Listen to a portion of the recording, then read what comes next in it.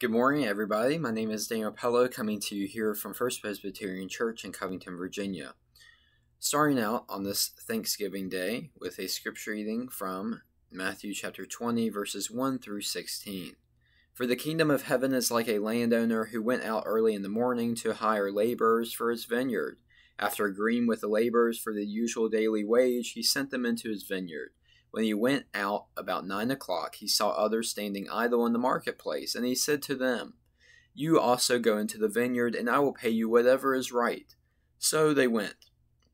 When he went out again about noon and about 3 o'clock, he did the same. About 5 o'clock he went out and found others standing around, and he said to them, "Why are you standing here idle all day?"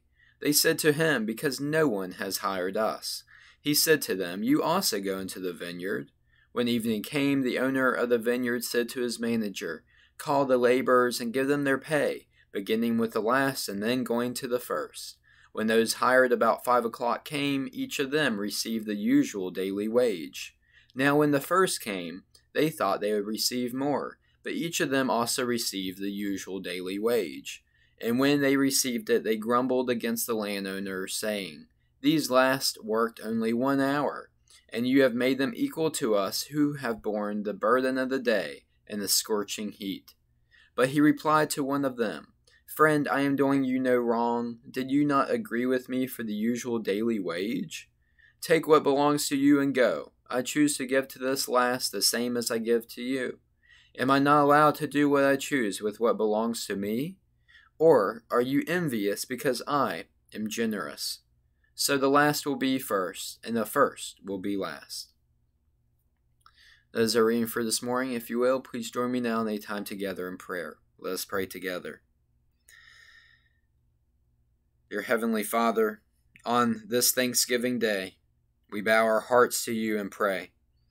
We give you thanks for all that you have done, especially for the gift of your Son Jesus, for your Son, and for beauty in nature, and for your glory that we see, for joy and health, especially for our friends and family that we are surrounded by today, for your daily provision, for your mercy and care.